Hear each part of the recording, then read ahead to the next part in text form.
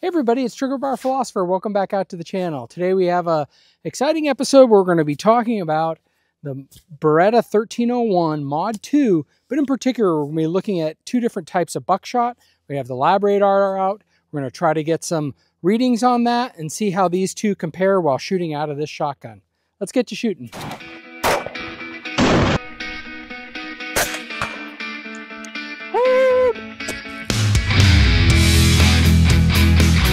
As you can see, this is the 1301. It has the Mod 2. It has the more aggressively textured handguard.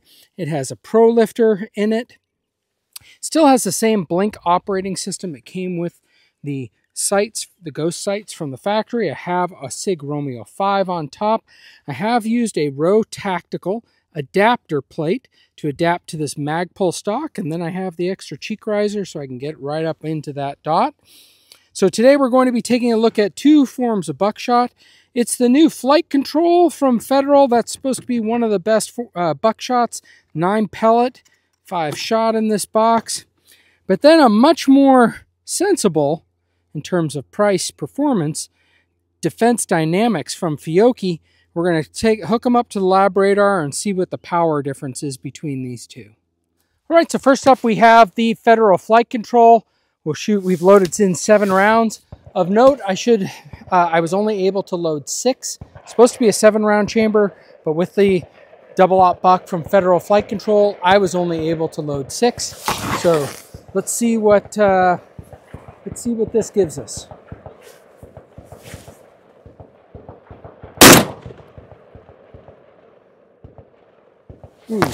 Error. Could not acquire the projectile. Let's see if we can make a setting change on this.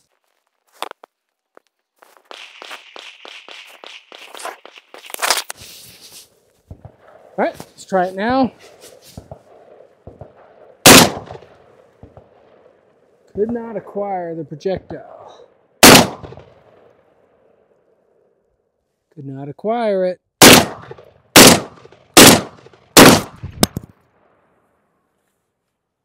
All right, well, we won't be testing this today, and we may be just done.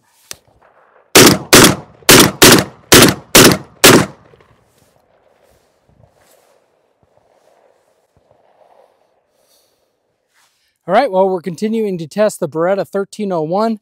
We have some loads with the Federal Flight Control, and we have some loads with the Fiocchi Dynamic Defense, or Home Defense. Let's see if you can tell the difference in these.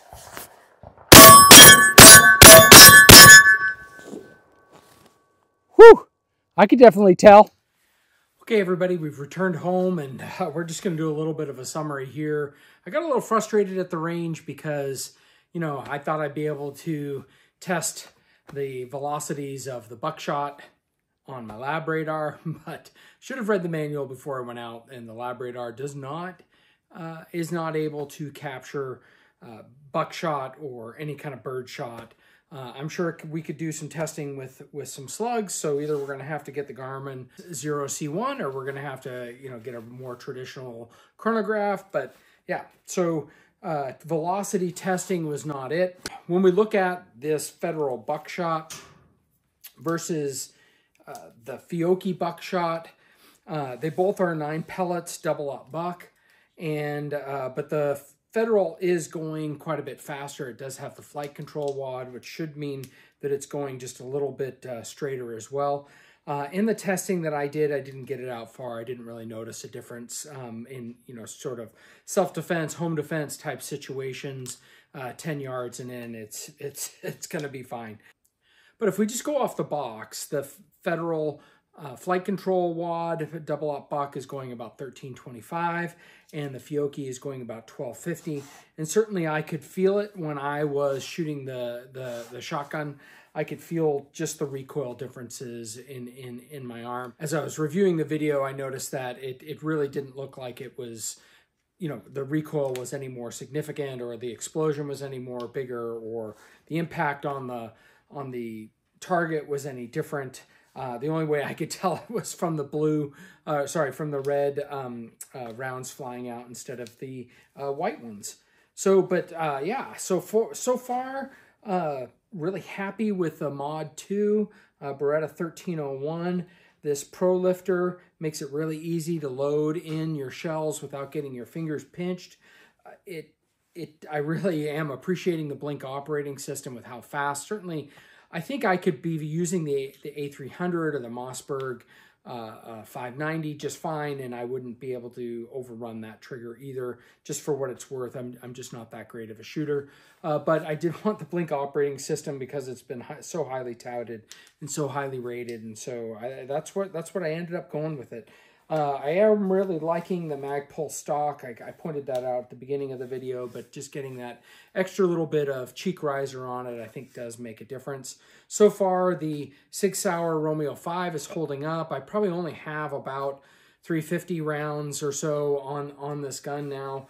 But so far, the mount, everything is doing well. I do have the ADM lower mount on that. I just want to make sure I had a solid mount for this dot and made sure. So I am finding that I'm not able to load the 7 rounds. I'm only typically able to load 6 rounds in the tube, and then 1 in the chamber. And then of course you can do that other type of loading where it's ghost loaded in just above the Pro Lifter. I do have this STAC. I didn't really talk about it, but shotgun card, which is pretty cool. You can just flip that off and pop on another one. I have a few of those that I can have loaded up.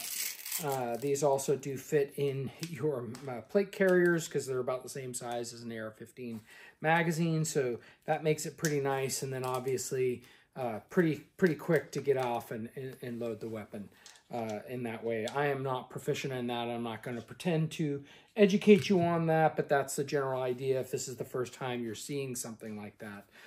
And so again, I'm gearing my reviews maybe not to the tactical expert, but to someone who's just trying to dabble into this and explore and learn from it. And so, yeah, so those are from STAC. You can get other ones on Amazon, but the STAC is generally known to be the best. I do have the Blue Force Gear Vickers sling. It's padded Vickers sling, and I like that. Of course, you do have to modify it just a little bit. Not modify it, you just have to cut it down because it's going to be a little bit shorter of a gun.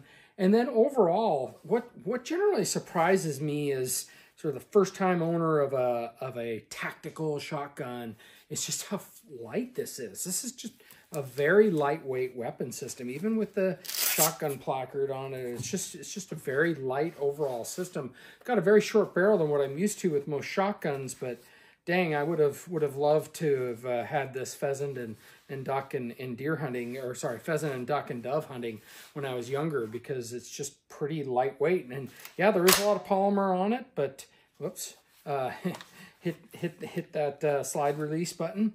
But there is a lot of polymer on it, and that's why it's so light. But in general, inside all steel components, and really like it. So let me know what you guys think about the Beretta 1301 Mod 2. Is this something that you're looking to get into? What else would you like to see from me in terms of reviews? I would appreciate input there. I hope everyone has a great week, and I hope that you stay safe, and let's get to shooting.